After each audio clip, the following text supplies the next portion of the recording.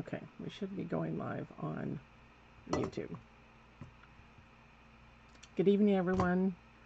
Hi there. Hopefully you can see and hear me.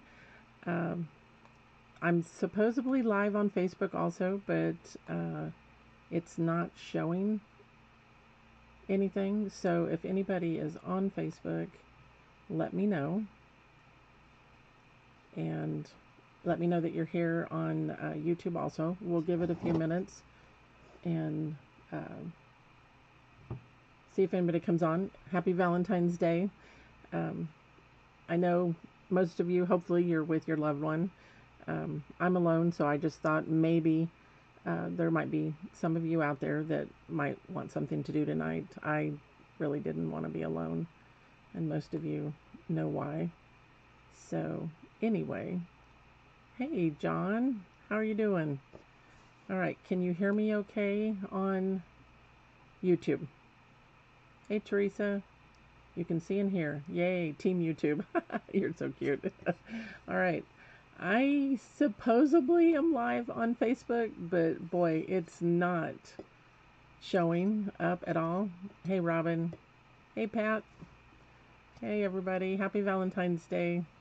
Thanks for joining me. I figured most of you would be out to dinner with your loved ones.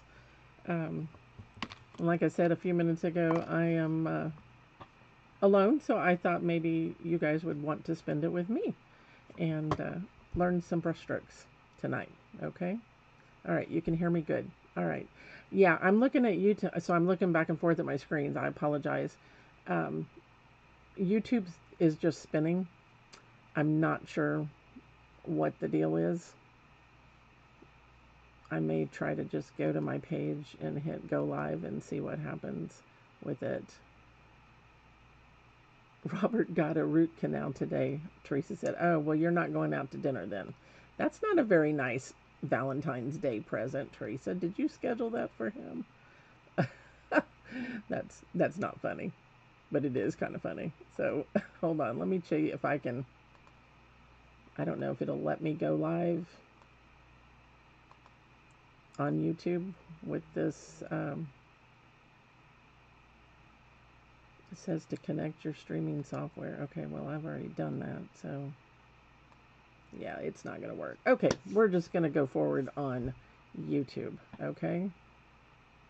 Showing as going live in 15 seconds on Facebook. Okay, well, maybe I have been going live earlier on Facebook because it usually takes quite a while, not seconds. It's been taking like 10 minutes to show up. So I set it for a few minutes early, hoping that it would go on. So maybe it'll show up. Who knows? If somebody is out there and sees it, that's great. Okay. So I hope you're all doing well. Let me put that keyboard up and we'll get started. So again, happy Valentine's Day. Working on YouTube. Okay, great. Thank you, thank you, thank you. All right. You know, technology, can't live with it, can't live without it. So hopefully this will do well. Okay, I just posted the picture of the tile. I did the cup and saucer 10 plus years ago in the booth, and it's kind of funny because that piece got broken at both of my samples, and it's a joke, a running joke with me and Cindy Israel's. But anyway, I thought, you know, that's kind of a cool one. Sometimes I'm trying to bring back some of the, we've got so many new people that a lot of people don't know brushstrokes, or maybe I do it a different way than somebody else does. So you can always learn something from someone. Even if you just learn one thing, I always said that the class was worth taking if you learn one thing. So hopefully, hey, Ann Parcher, Marie, Pat. Okay, great. So I'm going to switch over to my overhead. Okay. And what I've got here, here's the tile that I just posted. Sometimes the photos don't turn out, they are different. This is a commercial tile. It's heavy too. It's a 12 by 12. And it's funny because usually, just FYI, commercial tiles usually require more glaze. Well, I only put 2 coats of clear glaze on this. And when I tilt this, you can kind of see it looks like starved, or it's a little bit rough. And dummy me, I should have known to put a 3rd coat on there. But what's funny is you can see the pattern on the back of the tile. and this is made in Italy. I used to work for Hobby Colorovia, which was based out of Montelupo, Italy. I worked for them for 5 years as a contract teacher before I ended up working for Colors for Earth for 5, and then I bought the Colors for Earth. So what I did was I taped off so that that terracotta shows. So it looked like this. This is just a terracotta pot that I got from the like Home Depot, Lowe's store. So there it is, matte finish with no glaze on it, and then you can see how nice and bright it is in here. So what I did was I took, this is called rainbow tape. I've used it for years when I do raku to tape off designs, and of course I'm not going to be able to get a hold of it. Anyway, there we go. So I just taped off an area. Basically it's like a mask and peel. You mask it off and then put your underglaze on, and I did the same thing here just earlier. So I taped off the top and bottom, so they will end up looking like this. Again, this is just a commercial pot from, I think it was Lowe's is usually where I go to. Okay. And then one of the things, and I'm going to base coat the saucer so that you can see how to do that. I do have a blog with the prep video for the tile, how I did it and the base coating and stuff. And then I'm going to show you all the brush strokes tonight on this. I even put it on a little ceramic ornament. I thought that would be a very cool ornament. So we'll see how much time we've got to do that. So what I used for the base coat on this one, my original one, the cup and saucer, I had white as the background. So I'm using the Color Stroke White. That's our opaque underglaze. That's why I chose it. 3 coats, it's opaque. And I thought, well, I'm going to do a different color on this one. So I used, and I probably put it away. No, here it is. The CS 642 Whisper Blue. So it's like a gray blue, and I thought that would be different. And I like blues, so I decided to go with that. This one I put the white on, so you'll be able to see it when it comes out of the kiln, when I get enough things to fire, okay? So put the tape on there, and then I'm going to just show you how to apply the base coat. We're going to be using the CC 140 Cobalt Blue color concentrate for our brush strokes. So always shake your product before you start to make sure everything's mixed up well. And one of the things that I'm not sure that a lot of people tell you, you kind of assume that people know stuff, and with so many new people, I have to stop and think, okay, they probably don't know that. Of course, always wipe your piece down. You don't want to saturate it, but wipe it down to remove the dust. I'm using one of our fan brushes, like the number, this says number 10, 8, we have 6s, all different kinds of sizes. Okay, so depending on what size your piece is, once again, always use the largest brush possible so that you have a smooth application. Now, one of the things that I do is I add water to my first coat. So I'm just getting a brush load of water, thinning that product down, the color stroke down. And what the water does is allow it to seep in and bond with whatever clay body you're working on, whether it's something that's hand built or cast or like these commercial pieces. Try to go in the same direction or the direction of the piece. If you get a hair, just roll it out. I'm going to grab a little bit more water, add it to what's left here, and you would apply 3 coats. When it's dry, then you can transfer the pattern onto the piece. So, and I'll go over transferring also. I should have left something. I've got a little spot there, but I think it's something that was on it. It's not a hair. I thought it was at first. 2 coats, let that dry, then put your 3rd coat on. If you put more than 2 coats of anything, I don't care if it's a brush stroke or you're applying a solid area or like this where we're base coating, if you're doing that and you're trying to put 3 coats on immediately, one right after the other, the 3rd one is going to wipe off some of what you're put on. So let that dry and then come back and put another coat on, okay? So your patterns are, and out on the blog page, the video for the prep on this one is there, okay?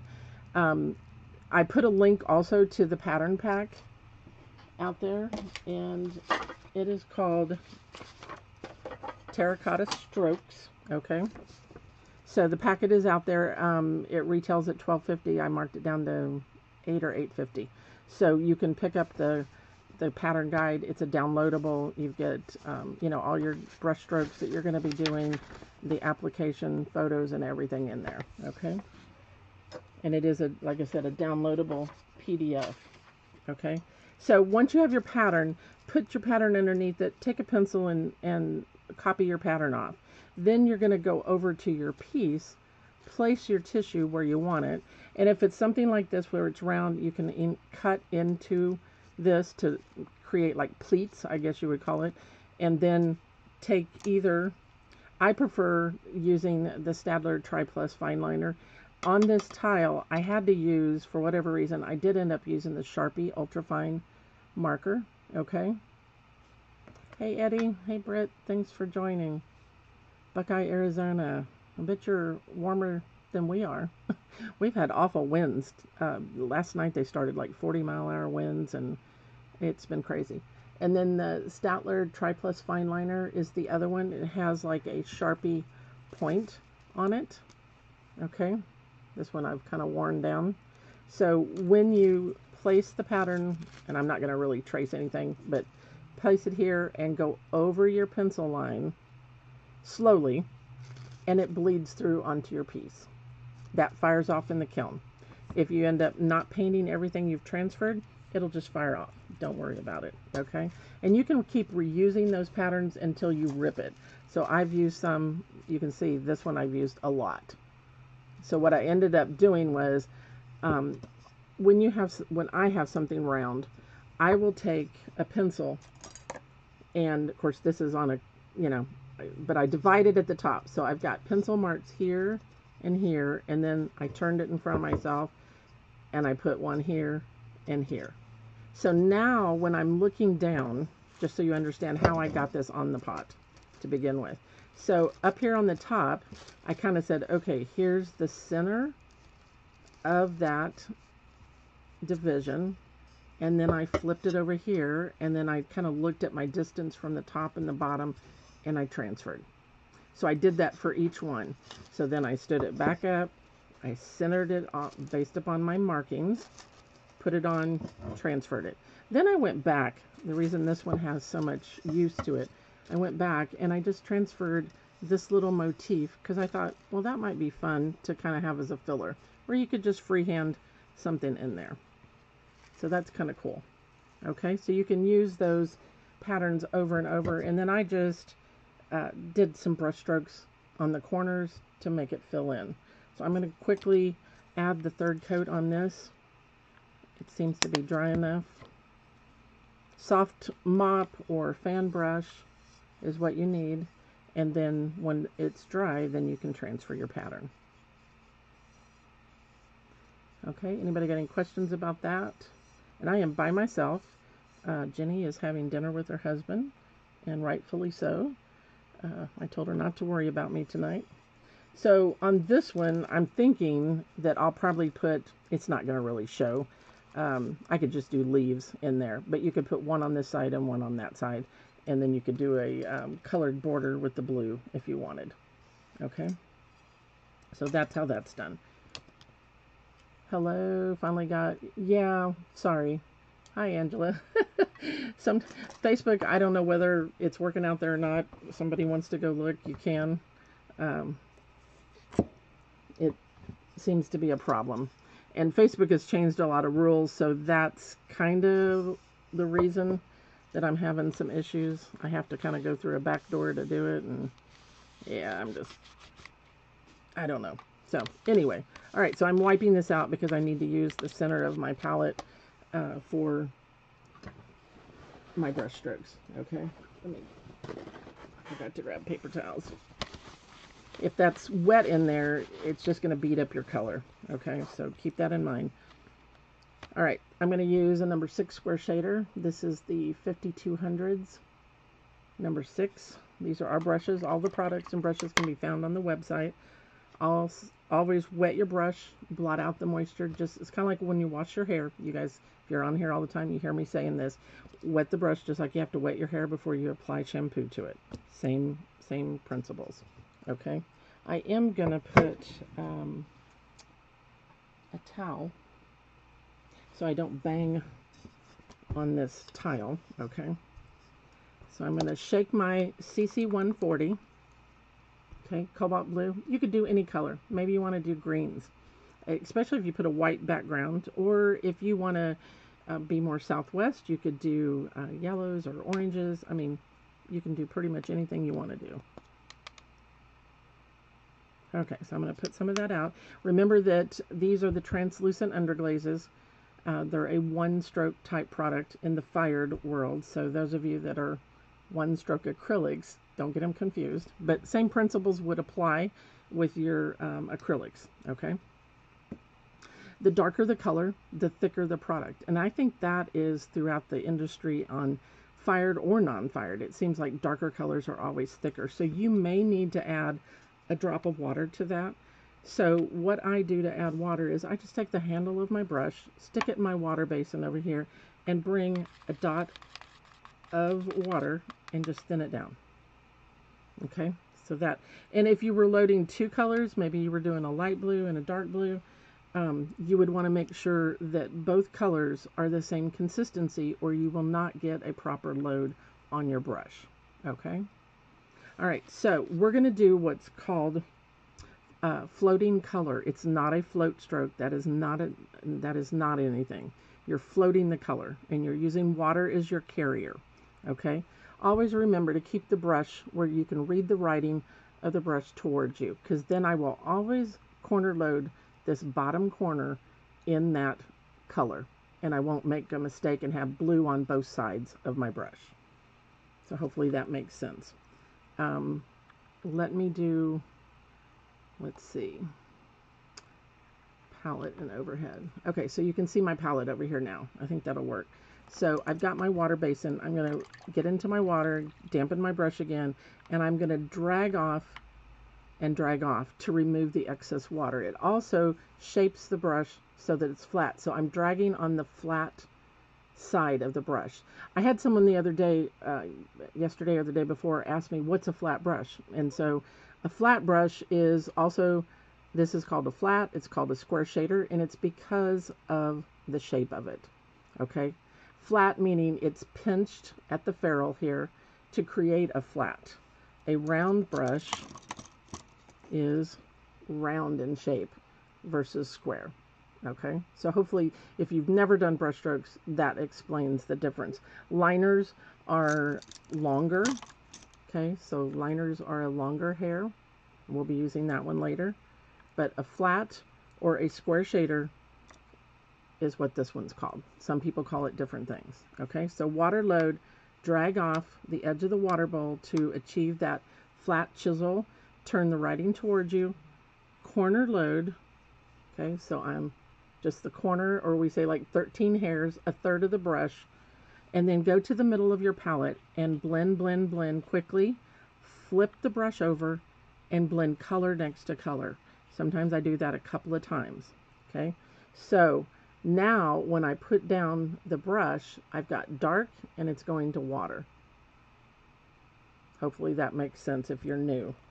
Okay, and I'm wiping that on my apron because I don't have another paper towel out here. So I'm going to rinse, drag off. Just make sure there's no water also. Here's another little tip on the ferrule of your brush. The ferrule is the metal portion, because if that water goes down, which your brush is aiming down, so that's what it's going to do, it's going to flood into your piece.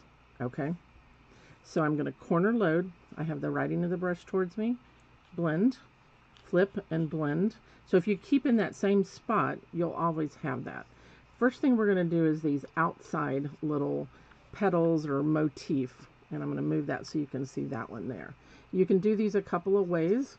You can go this direction, or you can come at it from this direction. So I'm going to press down, fan out the brush, and then stop at that line of my pattern.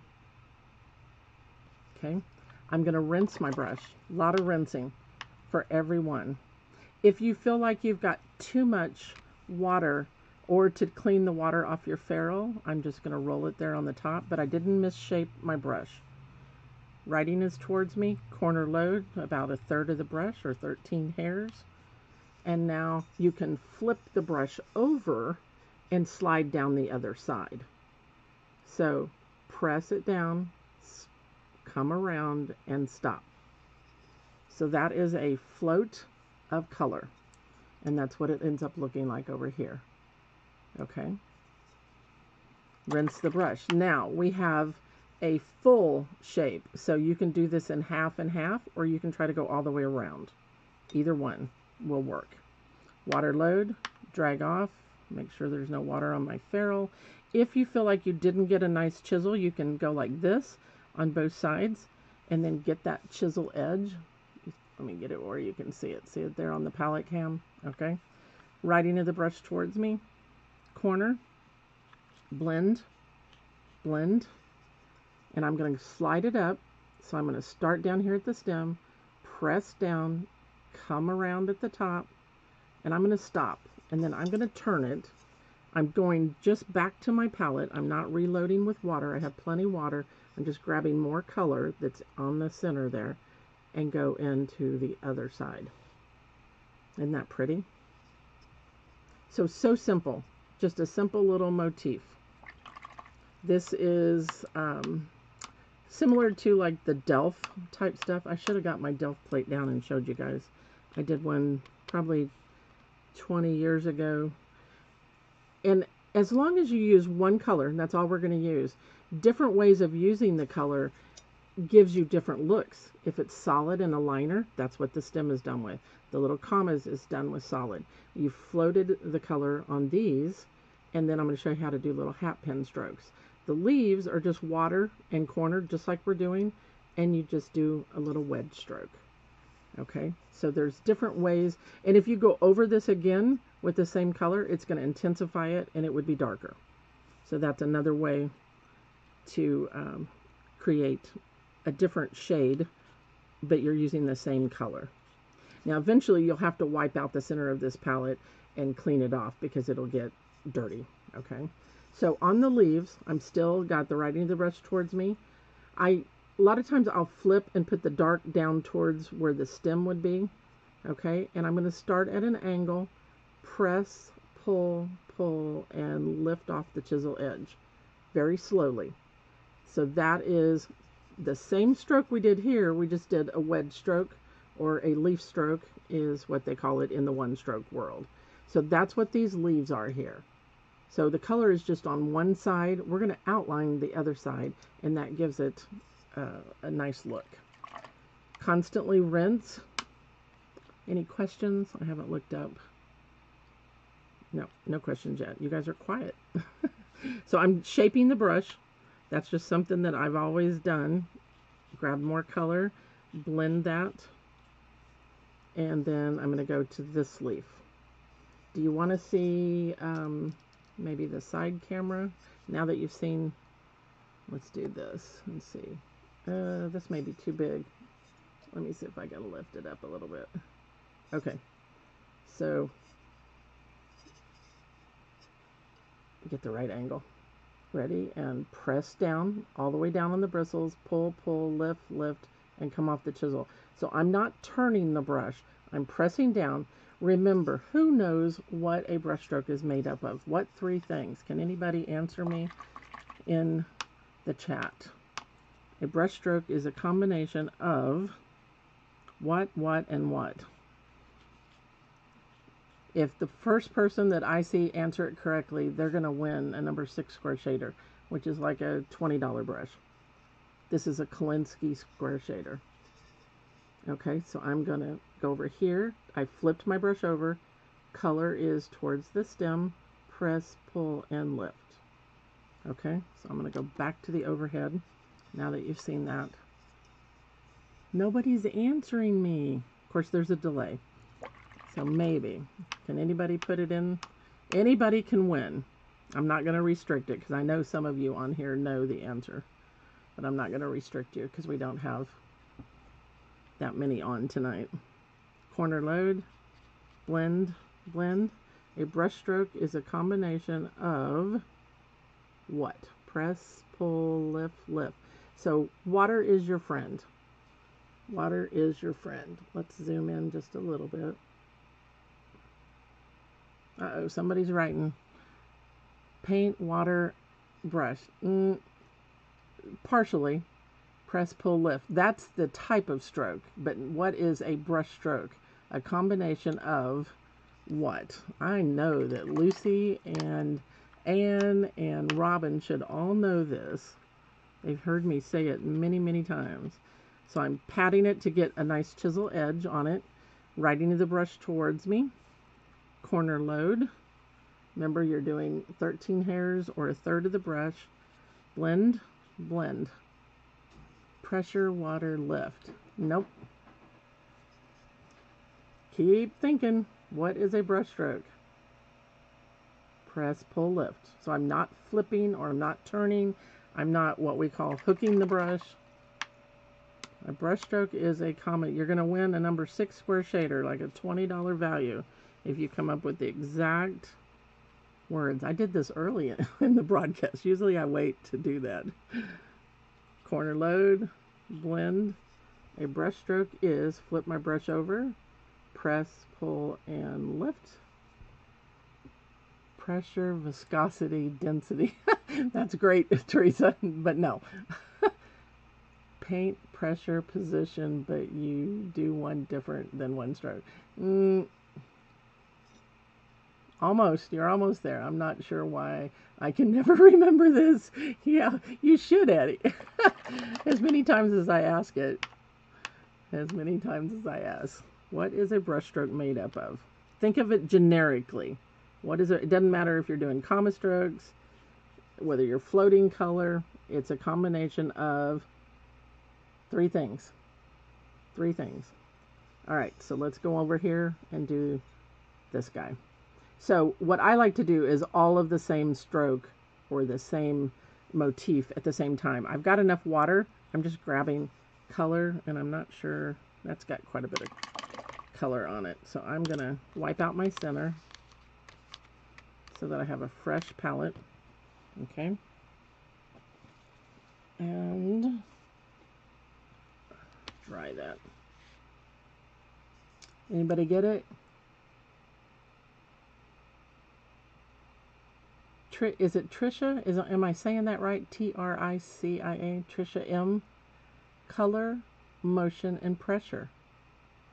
Guess what? You are correct. I say it color, pressure, or color. Brushstroke is color, pressure, and the motion. So the color you put on it, whether it's 1 or 2 colors, the amount of pressure you put down, and then the motion, whether you're curving it for a common stroke or you're just doing this wedge stroke. So color, pressure, and motion. Color, pressure, and motion. So Tricia, be sure and Facebook Messenger me and send me your information so that I can mail that off to you, and your email so that I can give you tracking. Okay. Paint, pressure, lift. Almost. So color you put on the brush, the amount of pressure you put down determines how large the stroke is, and then the motion, whether you're pulling it or you're doing a pressure stroke or you're curving it for a comma. So color, pressure, and motion is what I was looking for. All right. So Tricia, just in case this doesn't save the chat and I forget, make sure you private message me on Facebook. Okay. All right. So I'm going to flip my brush over, press, and come off. And I'm doing it very slowly. I don't do it quickly, and you should do it the same exact way. You have to methodically think about what you're doing and where you're going. Have a plan where you're going to. Okay? I do not have Facebook. Okay, if you don't have Facebook, then get a pencil. My email is on the screen, colorsforearth@gmail.com. Or the website is there, and you can email me from the website, or you can call me on that phone number and give me your information. Okay? I forgot about that. Some people don't do Facebook. Okay, so I'm going to start down here. I'm going to do the outside of the flower. Press down.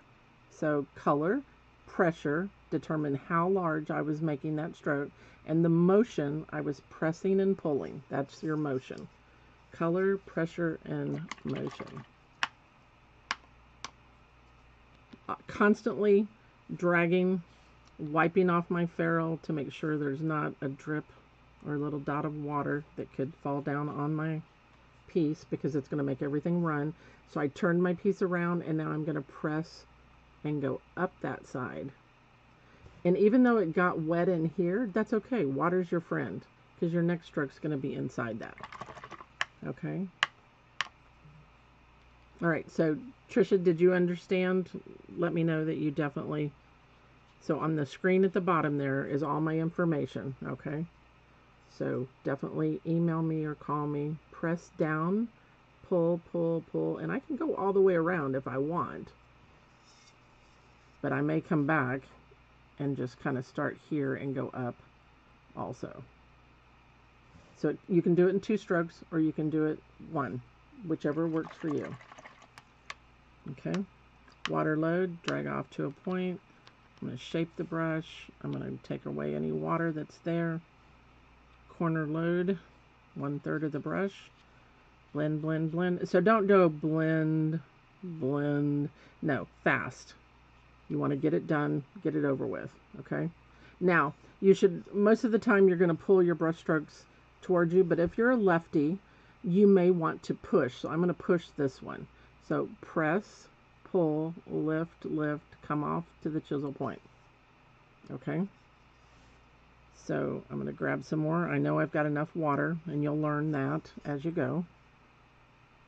Press, pull, and lift. Okay. But 99% of the time, I usually pull towards me. It seems to be more comfortable for most folks out there, but left-handed people do push, and I'm not going to do any left-handed painting tonight. I can, but I'm not going to ruin this pot. It's 3 P's. There you go. Okay, for Donna Dewberry. Right. Paint, pressure, and position. Okay, see, everybody teaches differently, so, and that's okay. But in the, I learned from the toll painting market many, many moons ago, and then I call him my ceramic dad, Mr. David Hoff. He's the grandfather of ceramics, the master, and that's who I learned a lot of my stuff from. Press, pull, and lift. Okay, I'm going to come over here and do this one. And, a lot of times when I develop a pattern or a technique packet, I do a lot of repetition in it, because the time you're done, you should have it down. So there is a method to my madness, I say. Got it. Okay, great, Tricia. I will get that out to you ASAP. It's been a crazy, I wasn't even sure I was going to be able to go on tonight. My mother's in the hospital, and better today. It was a long day yesterday. I got to take care of my new grandson that is 2 months old all day, and in the midst of that, my mother had a crisis and has been in the hospital and will be there at least through tomorrow. So it was a challenging day and a late night. I was from 6 to 1 a.m. yesterday. I'm ready to go to bed. I am tired. All right, any questions about what I'm doing? I'm using the color concentrates to do the 1 stroke or the brush strokes, okay? And the reason I'm doing that is because they are, I've got a little something on the end, translucent, and they're thinner, and I like to use them for the brush strokes. You could do this on greenware. You don't have to put a base coat on. I just find on bisque, which this is a terracotta bisque from the store, it doesn't eat up my brushes, first of all, because the bisque, using, a $20 brush, rubbing across a rough surface, if you put down a base coat first, that really helps, and it will lengthen the life of your brushes. So that's just another little tip.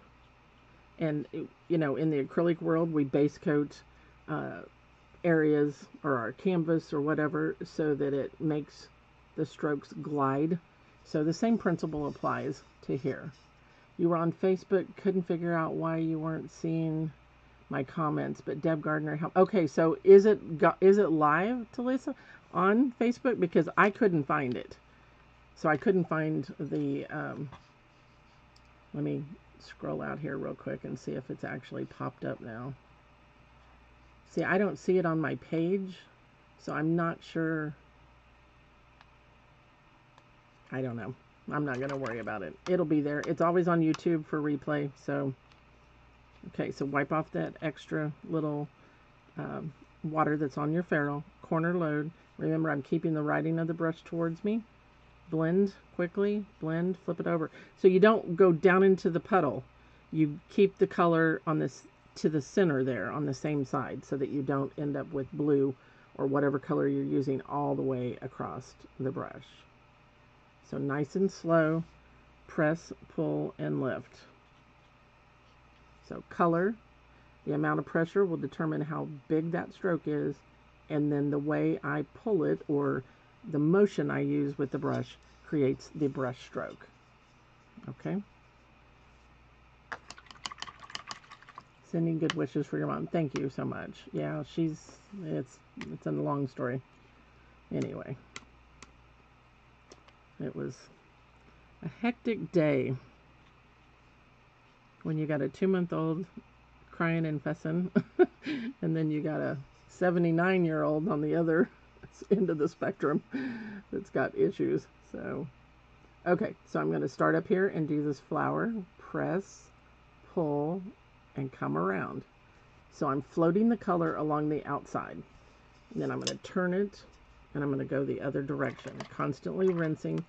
So in my water basin, I have one area that's dirty and one that's a little more clean, and I've got clean over here. So I'll rinse dirty, and then I'll go into my clean ones when I load, so that I don't get the color all the way across. And that's just another little thing that if you're new to brushstrokes, you may not know that. So I want to make sure I tell you. Those of us that's been doing this 35 years or so, you take things for granted and you forget that you guys may not know what I'm talking about. And if you get frustrated, you're not going to try and do it, right? So we want to make sure you understand and it's easy. So press, pull, and come around and stop. The pattern is out on the blog page. Yes. The technique sheet, there's a link to it. I did not do it as a free pattern, but I did put it on sale. So yes, you can get to it from that blog. And it also has the video on how I prepped the tile. And then this video will also be there. It should be there right now. I put the link out there. So I did half of it, or a little more than half. And now I'm going to go back and I'm going to come up that other side. So everybody always thinks I paint so fast. This is the way I paint. I go slow. I have to stop and you think about it. But I think that's because of teaching so many years, that if I tell you to do something, I better be doing it myself. Now I can paint pulling and pushing and all that. And I need to write this off. But I want you to make sure you understand, okay? So corner load, blend, blend, and now let's do some leaves here. So I'm going to do my lower ones first, because I may have to bring my stroke further out depending on how large my stroke is. Your pattern is a guide. It doesn't mean that that's what you have to use. It's just to help you guide and stay within that shape and similar in size. But you can definitely go larger or you can go smaller, either one. Press, pull, and lift. Now, take a look at this. You can see that I loaded differently for each one of those. A little less on this one, a little more here, meaning further across, and even more here. So you understand, the more color you put, or the further across you get on that brush, you're going to have more color in that area. Okay? Okay, so truth, okay, you've got tall vase. Yeah, this would, I mean, just repeat it over and over. You can also, darn it, take and enlarge the pattern or reduce it. I don't know that I'd go too much smaller, because it'll get tight with your strokes. If you go smaller or larger, just adjust your brush size. Okay, that's the biggest thing. So you may bump it up to like a size 8 or a size 10 brush versus a size 6 that I'm using. Taking the water off the ferrule, make sure I have a nice chisel edge, riding the brush towards me. I mean, these are things that I'm saying to myself in my head every time I do a stroke, and you should do the same. And it helps you, before long, it'll become natural, and you won't have to do that. But if you say it to yourself, you will definitely learn it. Okay? So you could change the colors. You could do, you know, a totally different color, whatever you wanted. Somebody said, you know, it looks like aloe vera. Actually, I think it was Shelley Long, one of my teachers out of Denver, that came up with this pattern years ago. And I think we taught some at the shows. John, you may know. We may have taught it at Orlando one year. I can't remember. But we did it on the terracotta that I got from Italy when I worked for that company. And I have quite a bit in my storage. I have some of these 12 by 12 tiles. If anybody's interested, I could get you a price on it. But you could go, you know, to the hardware store. They may have some there too. I just wouldn't buy cheap. It's kind of like the clay pots. Yeah, you just don't want to buy too cheap that it ends up, you know, cracking on you or something. And I got a hair loose there. And I'm going to wipe again. I'm pretty picky about that. I want to make sure I can see my blend on my strokes. A little bit more color. That's just me. I'm a fanatic about it. Press, pull, and lift. And we've got one more up here at the top. I'm just going to grab a little bit more color. Blend again. Press, pull, and lift. So does it help when I do the different cameras? I think it does. The side, the palette, so that you understand everything about what you're doing. Because that's the only way you're going to feel comfortable with it and succeed. And if you succeed, then I succeed. Now, you could do this with color strokes, but remember those color strokes that we base coated with, these are thicker products. Have I done strokes? Yeah. Do I like it? No. But if that's all you had, sure, you could use them. And remember, if I'm using 140, there's a 640, and it's got the same pigment, so you could use it, okay? And there's more colors in the color strokes, so you may find a color out there that you really like. And we don't have it in the color concentrates. We got 41 colors, and there's 61 in the color strokes. And don't let me forget, oops, now see what I did? I just went halfway across that brush. Can you see that? Nope, we're rinsing it off. Way too much. So I'm using all 3 areas of my water bowl to make sure that my brush is clean. And if it's not, I will be able to see it right there on my palette. I would see like blue there. And you do have to make sure that you keep enough product in that well that you can get a hold of it, you know, just by corner loading, because you don't want to jam the brush down. See, the brush is not changed the shape. So when I'm loading it, it's just barely touching the blue. I know if I had white on there, you'd be able to see it better. Press, pull it down, stop, and come off. Well, thank you, Talissa. I'm glad you like the videos. I try to teach the way I wished I had been taught early on. And I know sometimes I don't finish things, but hopefully instead of having a finished piece, you get more instructions. I'd rather you know how to do it. And that's what I tell them when I do in-person classes. It doesn't matter if you finish. If you learn the technique and you've got that, then you're going to be able to go and do it and succeed on your own. And I'm always constantly looking at my brush to make sure my writing's there before I go back over here and grab more, because otherwise I'll have it all the way across my brush and then I've just ruined my stroke. Okay. How are you determining the shaded side? You know, that's a good question. So these two petals, if you want to call them petals, are underneath. So the outside, you could do it on the inside, but I want to show off the stroke, so it is the outside. Now on the leaves, I just usually turn my color over and make sure the dark corner, which would be the corner that has the writing, so it's going to be this side of the brush, I'm going to flip it over and make sure that dark corner is next to the stem or near the center of the petal if you were doing, you know, a different type of flower. And if you've got petals that are really overlapping each other, and I'll see if I've got, surely I've got a piece of paper somewhere. I'll show you in just a second. Let me finish. And I'm starting to kind of get down here where I need more product, so I may have to put more out there because I feel like I'm kind of digging to load it, and that's not a good thing because that's where I'm going to end up losing the shape of my square shader if I'm not careful.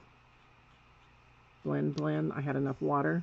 So I'm turning it over, okay? And this color, this side has the color over here. Okay, so the writing, my color's here. I'm going to flip it over. Now it's on that side. And that side is going to be near my stem. Press, pull, and lift. Now, the other way to look at it is, here's the top of your pot. And the lower side, as far as the leaves go, your petals aren't going to be that. The lower side would get the darker color. So let's go back and look at these. See, this one I did it, this one I did. So it doesn't really matter. I mean, if it was on something that you wanted to be perfect about it, that's how you would determine it.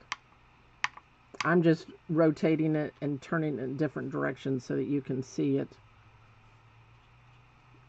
different ways. Okay, so I turned the brush over, there's my stem, and pull out. Okay, so I'm going to do a couple more, and then I want to show you the other things so that you've got that. I'm almost done with this.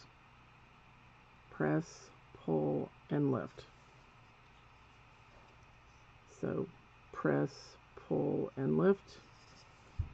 And I'm just grabbing what's there because I know I have enough moisture or water in my brush.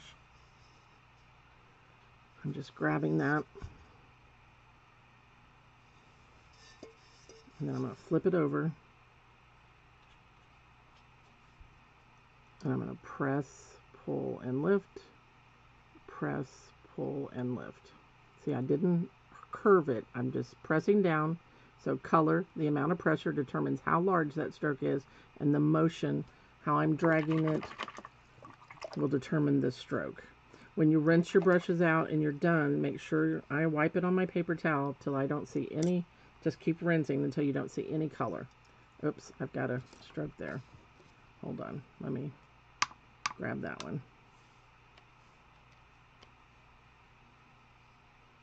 And when I'm working on these, because it's such a, the underglaze is dry, it turns your hands white, and my hands just, makes it so dry. But clay of any kind or ceramics does that for most people, so I apologize. My hands probably look pretty rough. Okay, I think we're good on that. So I had this one here. I'm not going to do it right now, but like I said, this is just a bisque ornament. I think I got this at Bisque Imports years and years ago. So I put 3 coats of the white on there, and I'll end up doing that ornament and show it to you later. Okay. All right. So let's get a little more color out. So we're only using one color, the CC140 Cobalt Blue. So we use the 6 square shader. Now I'm going to pick up a 2 round. This is our 5000 numbered size 2. Always wet your brush, blot out the moisture, and then again, this is a little thick. I'm going to grab a dot of water with the handle of my brush, just kind of mix that up so that it's nice and creamy and smooth. Actually, I'm going to use the liner first. I'm not going to use, so I'm going to grab some of this. I need to put stem in so that I know when I do my strokes for the commas that I'm not going to be on top of the stem. Okay, so on this one, so I'm loading the brush and I'm pulling out. I'm pulling, pulling, pulling. We call it like making little trees. So what you're doing is coating all the bristles of the brush so that you can go longer distances. You don't just load the tip of the brush, and that is so common with most people. They put a little tiny bit on the tip like this, okay, and they expect to go do something. Well, you haven't loaded it. You don't put the shampoo on your hair just on the outside. You rub it in, you work it into your hairs so that you can get everything clean, right? Same difference applies to this, okay? So fully load, and now you've got a thick, a thin, and a thick.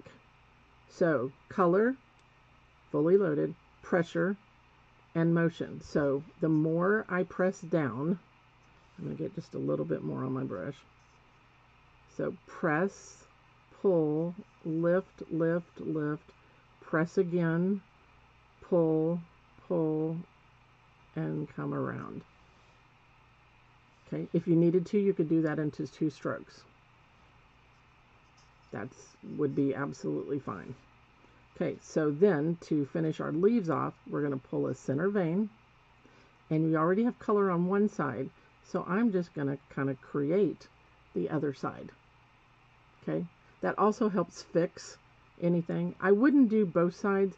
You don't want it so thick and heavy that it takes away from the rest of your design. There's a reason why I've done it the way I've done it, okay?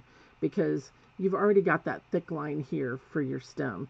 You don't need that much color. You want to keep it light and airy, just like the leaves are done with water and color, okay? I like to anchor with my pinky. That's just something I've always done. Some people say they can't do that, and that's okay. You may find putting your arm up on like a roll of paper towels or a stack of books. Sometimes that helps steady. Press and lift, press and lift. So I like to do irregular because then I don't have to be perfect. And if I have a wiggly line, then I don't have to worry about it. Press and wiggle. Sometimes this is hard for me to talk and do it. Press. So I'm on the very tip, okay? So when I go around these guys, I'm just going to be on my tippy toes.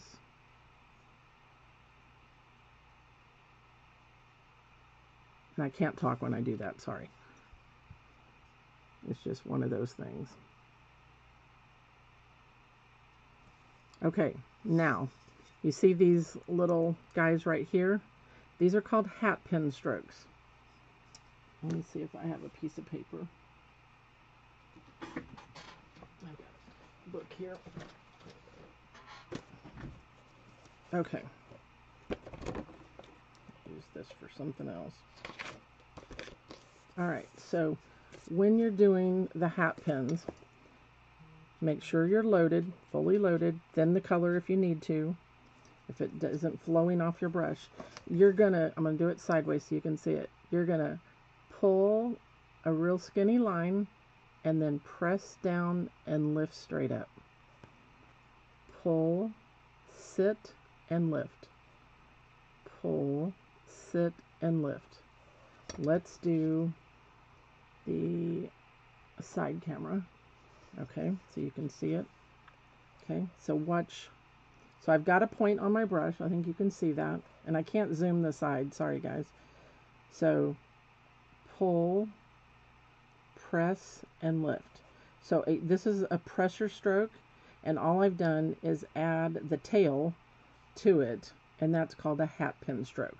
It's fun to do because you can curve them and come out different ways, and you're just barely touching the surface. But see how fun that is? Kind of cool. Hopefully that helps you see how to do that stroke. Let's get rid of that. Okay. Any questions on that one? Constantly grab some water and thin that down. You don't thin the whole puddle of color when you're doing line work because it's going to evaporate. So just thin one little corner, and that's all you need to do. Okay, so I've got all the lines on there. So on this one here, I would start it right here. I'm going to press down, pull, pull, lift, lift, lift, Lift as I come into the curve. If you don't lift, you're not going to be able to curl it around. Center vein and wiggle. Center vein and wiggle. I always have like a little hook on the end of my leaves. That's, I think, a signature thing. People know it's mine. Okay, so start up here, press, pull, lift, lift, lift, into the turn, and stop. Grab some more, pull, wiggle, pull, wiggle. You get the idea? Fun? You think you can do this, you guys? Talk to me. Yes, no, maybe, with a little practice. Practice on paper. Get you some watercolors so you don't waste your product. Or practice with some acrylics, which are cheaper. Okay, pattern is a guide, a suggestion. I went out and bigger because that's what happened. That's what my brush did. It had a mind of its own. That's okay. That line will fire off. You don't have to worry about that. Center vein, pull in your side. Do you see how I'm constantly turning so that I'm pulling those strokes towards me and making it easier? Don't work away from yourself. Where you got to be able to see where you're going with that stroke. That's a good way to think about it. See where you're going. Not near like you. What are you talking about, Lucy? You don't think you can do this? Yes, you can. You can do this. I want to see what's Donna tell you. See your practice strokes. I want you guys to practice on paper and show me, or send it to me if you don't want to post it. And I'll tell you, I can generally look. I know I'm not there with you, but as a teacher, I can look at something and tell you exactly what you're doing wrong. And that's just from experience over the years.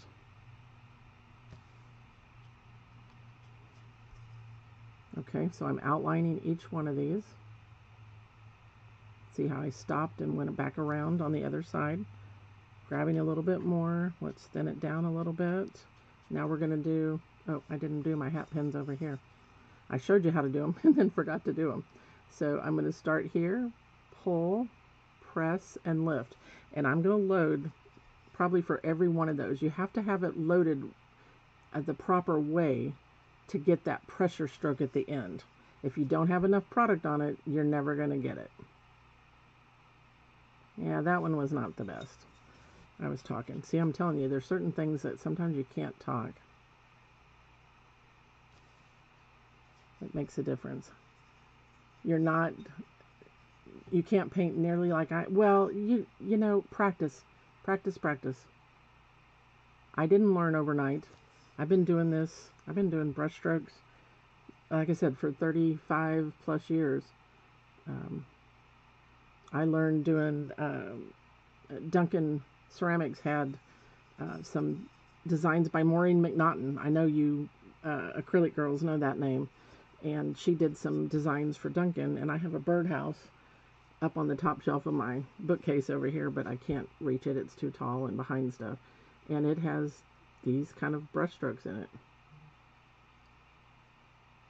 And curl. So when you come in the curl, you have to lift the brush where you're only on the tip. If you've got too much pressure, you can't make the turn and it gets sloppy. So keep that in mind when you're doing that. Okay. All right. So Robin, I can't do the liner either. Yes, you can. Yes, you can. Practice. Well, not right now because of your arm, but you can. Press, pull, lift, lift, lift, lift, lift, lift, lift, and curl. Center, pressure. So there, I'm just up on the tippy toes when I'm doing the leaf. Just up on the tippy toes. You getting the hang of it, you think? Oh, Lordy. Hold on one second. I had a call from my uncle. I hope everything's okay with my mom. Now that's going to stress me out. Sorry, guys. I talked to him earlier, so hopefully. Press. Pressure is thicker. Raise up, so less pressure. Now pressure again. and lift, lift, lift, and curl. And I can't look up when I'm doing that. I think you can see it because I'm tilting the piece. I don't want to have my hand over where you can't see something, but I think you can see it. I don't know why I did that one. I did those backwards from what I was doing the rest of them. Because do you notice I have to outline this side now? Okay. And just make sure, like I'm working on the towel, make sure you don't have wet product on the other side, you know, being a round object.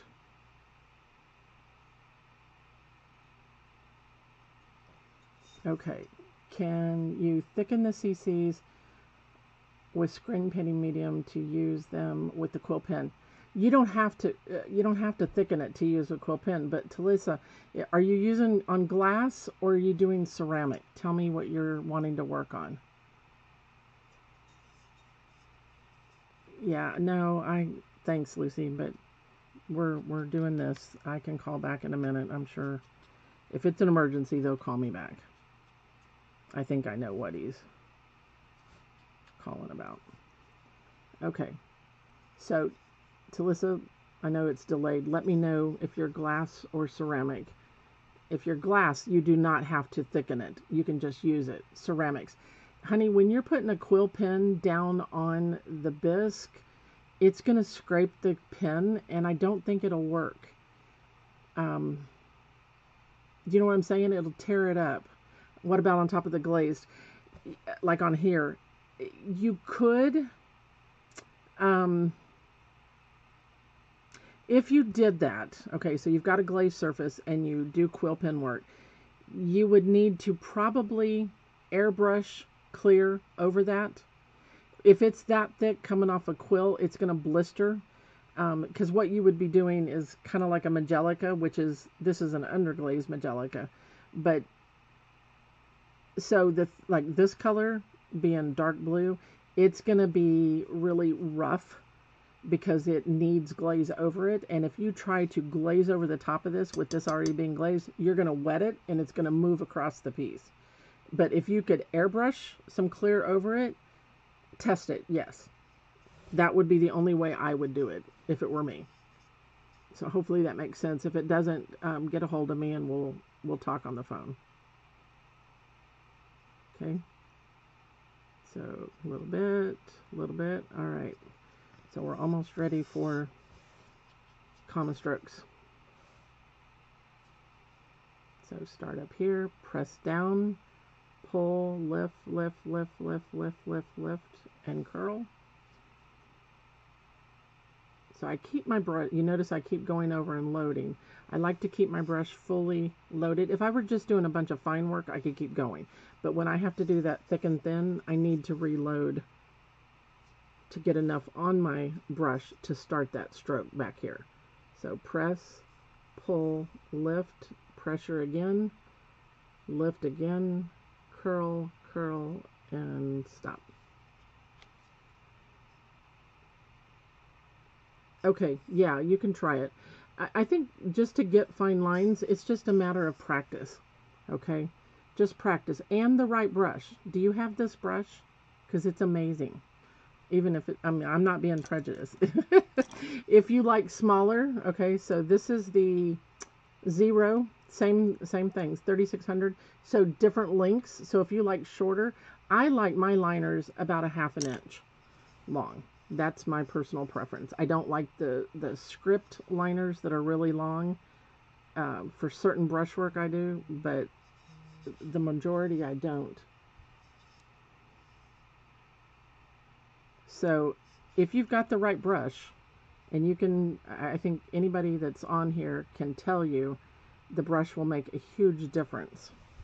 And this brush is not that much. You know, unless you live overseas and the shipping, that kind of thing, I completely understand. Oops, see, I gotta quit talking. Do you see that? So I was outside my line. I don't like that, so I'm gonna go back and I'm just gonna thicken that up a little bit. Now, what happens is, hold on, let me finish this without talking. So now I've got a little bit thicker here. I'm gonna come over here and make an area that's a little bit thicker also. So my eye is not drawn to that one.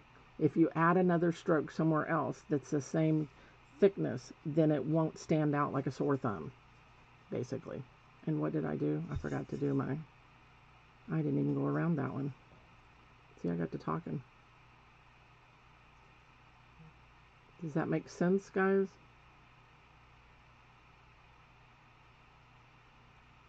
Okay, so pull, sit, and lift.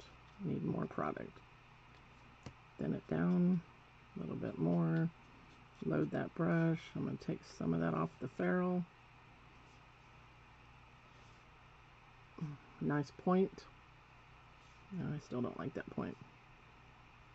So pull, sit, and lift. Pull, sit, and lift. That's hard to say it and do it at the same time.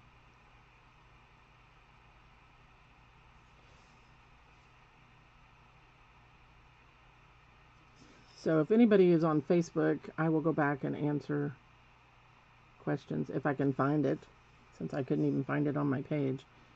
I think I'll just forget the link to the notification that I put out there, and I'll just start a live, so to speak, instead of having it programmed in. I think that's the way to do it.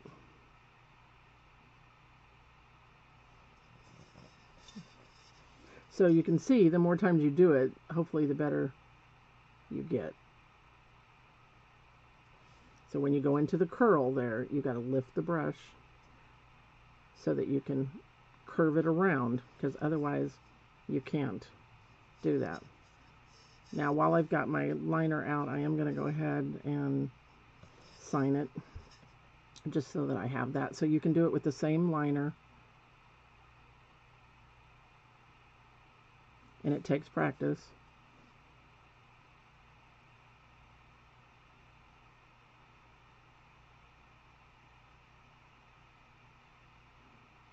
And I always date,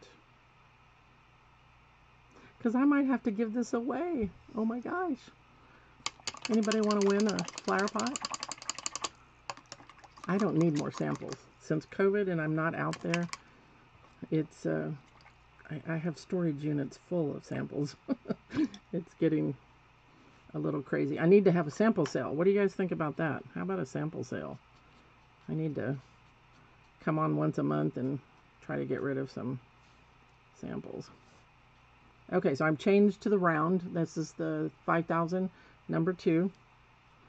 Fully loading it. I've thinned some color down. I've achieved a nice point. Okay, now you got to look at where you're curving. So make sure that you know, these curve this way, these curve this way. So I'm going to come back on the brush a little bit so that I keep that round. So pressure, pull, lift to a point. So brush stroke, color, the amount of pressure, and the motion. So I'm curving it. I'm making a comma stroke. More pressure, larger stroke. Less pressure, smaller stroke. So, can you see that?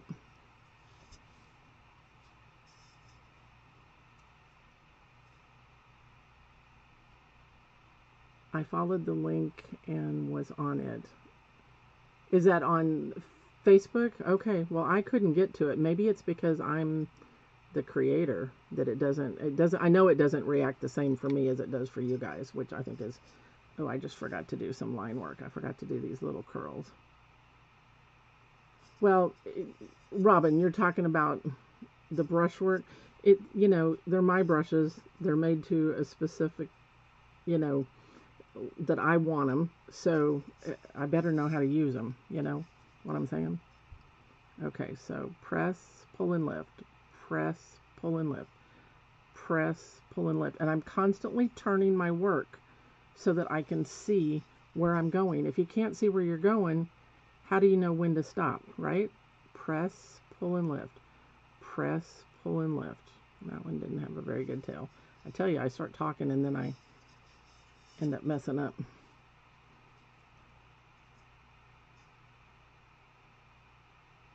You're welcome to pick me, Eddie. Now wait a minute. You just won a Christmas ornament, didn't you?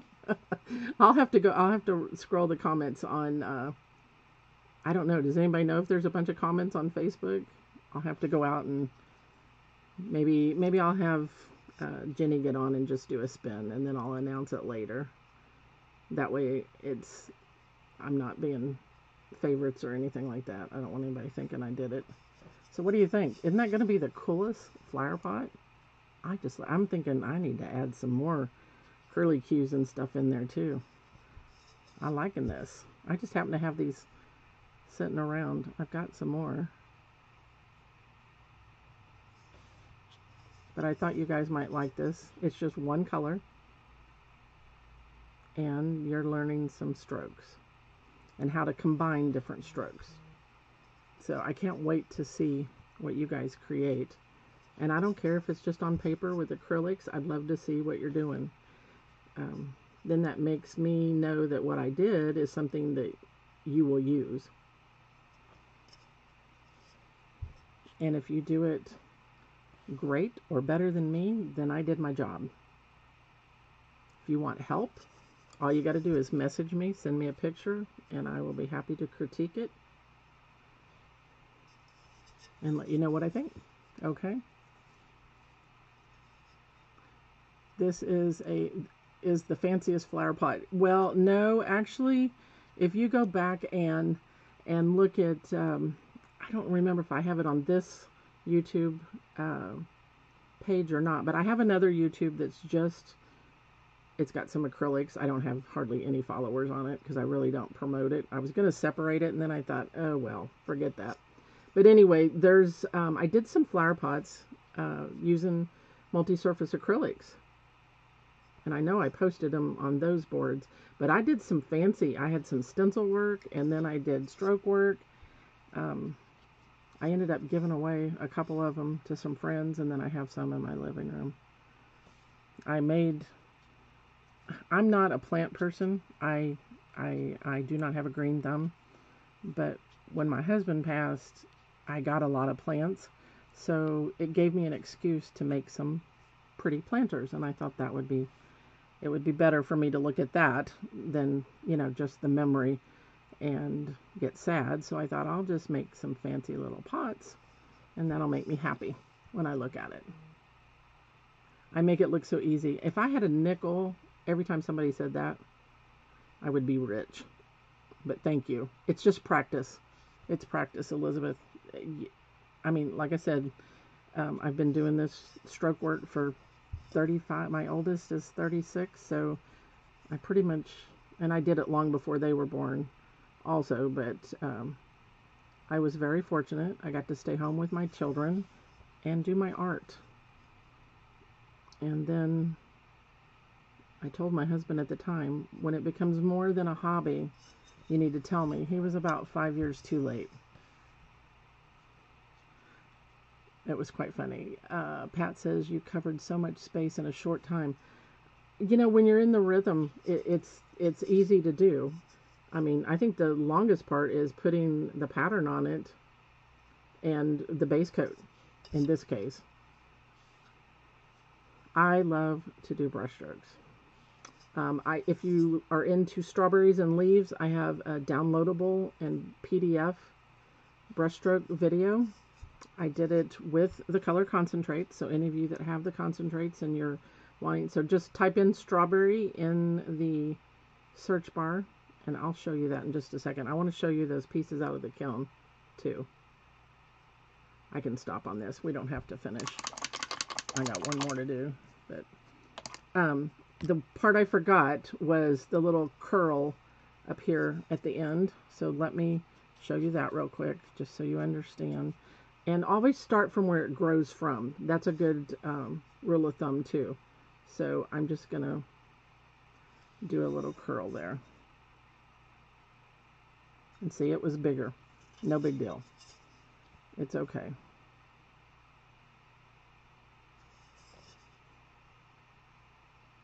If I don't go do all of these right now, you know what'll happen. I'll forget it. So this will have, when it's dry, which I usually glaze immediately, after I do something, because the old rule of thumb that some people have told you that you need to let it dry 24 hours before you glaze, not. I learned when I was with Colorobia from Brushstrokes, and we mist the piece with water, let the water absorb, glaze, because it's wet on wet. And a lot of people that dip glaze, they have problems with pinholes. If you will just mist your piece, okay, so I would mist it, and that shows you kind of what it's going to look like. When the wet look is gone, I go in with my brush. The reason you end up smearing color when you're glazing is because you're overworking the area.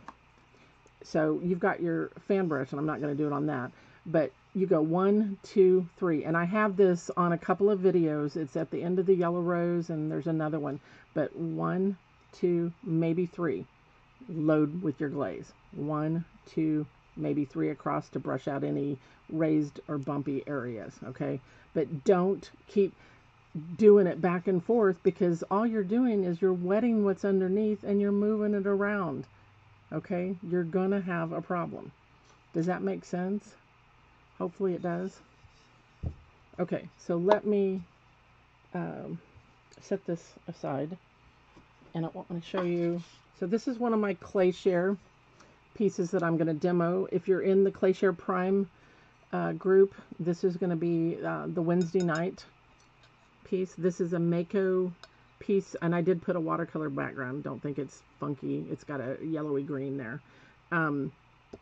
Background. So this is showing you how to layer the colors, how to add some shading that I've got on here. And this is using color strokes with the exception of the green, which is the concentrates, and how to do the nice edge. Okay. So there's that one. I bet you want to see the butterfly, right?